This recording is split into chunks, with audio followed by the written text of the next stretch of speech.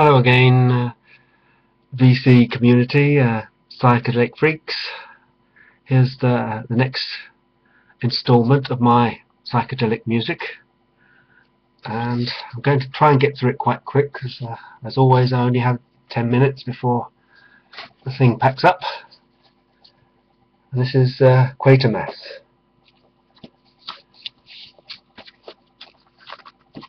It's more in the prog direction. It's got a really nice psychedelic Hammond blues track called Post-War Saturday Echo. And my favourite track is more orchestral in a way, but it's Laughing Tackle. Should check those out if you get a chance. Then we have Quintessence, the first album. This is also with a very elaborate cover that as you open the sleeve, open the pages, makes the cutouts,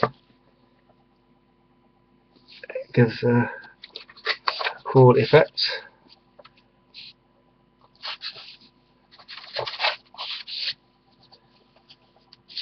So get that glued back together again. There's some trouble with things like this, they wear out after a while. It's on, what label is that? It's an island, isn't it? Of course, it's a pink label island. Oh yes, there's an inner sleeve with it. So I was going to get through these quickly. Been searching for this for a long time, and I've had to put up with the single. It's not a gatefold. I can kick myself because I could have picked this up. This is Just For You, and What About Me. I could have picked the two up if I went in a Oxfam shop in London 20 years ago for next to nothing.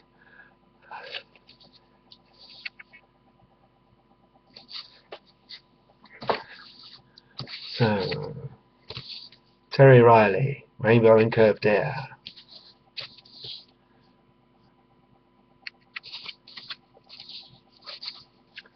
Terry Riley, that's this. Shuey Camo and Terry Riley, Anthem of the Trinity, Celestial Valley, Across the Lake of the Ancient Word, a desert of ice.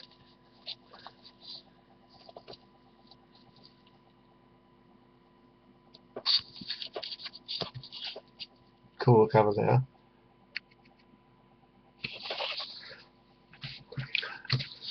And conventional psychedelic Santana, with the first album with the fabulous artwork.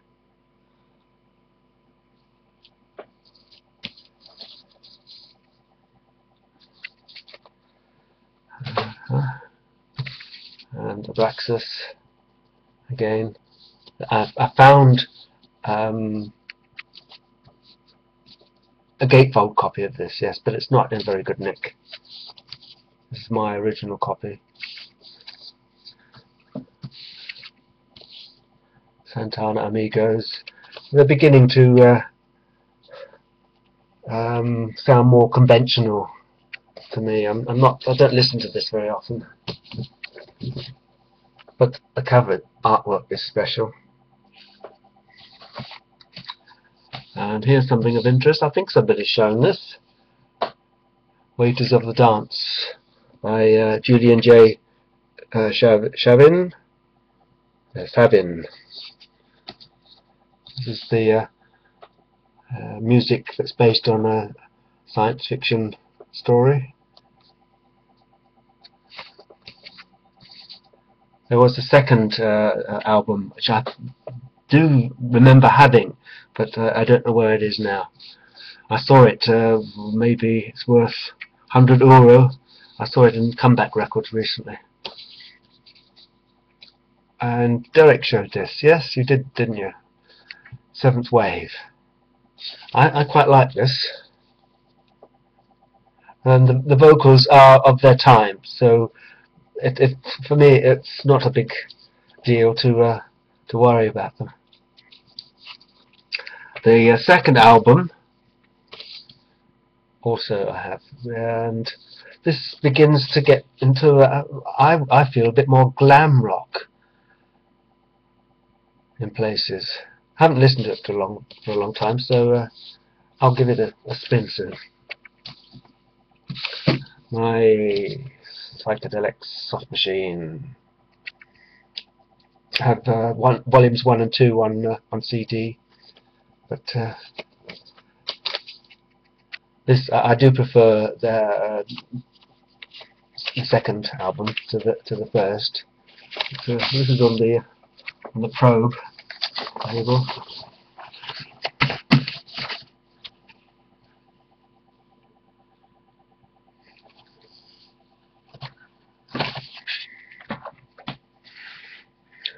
And Spirit. This is their first album.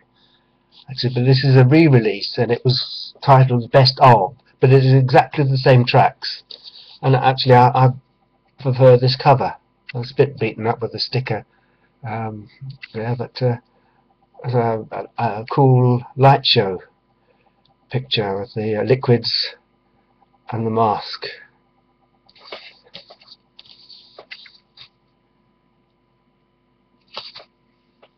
This is an English release, yes? Yes, I think it is. Yes, it has English sleeve notes from John Tobler from the BBC Radio 1. And we have Steamhammer Reflections. I'm always directing my comments to Derek, but have you ever tried this on for size when it comes to blues?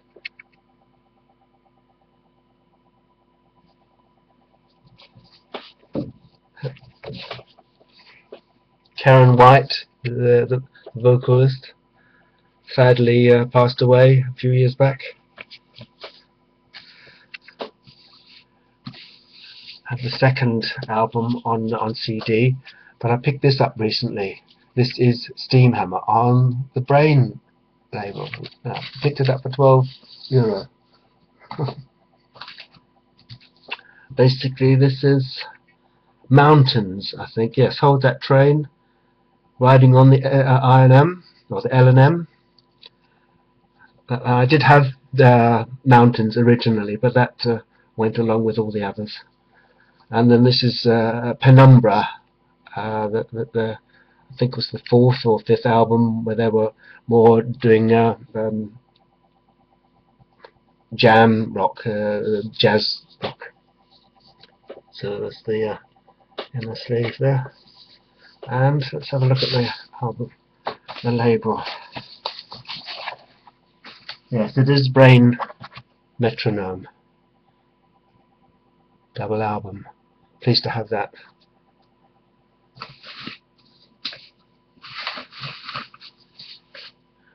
And again, Derek. Snap. I was given this album. I was really pleased to have that. It was in a strange collection of 80s music, and this was the only thing. How it came in this collection, I don't know, but I'm really pleased to have that too. There we go.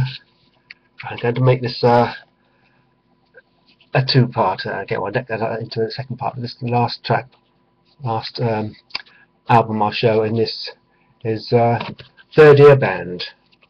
Yes, Third Ear Band, Alchemy.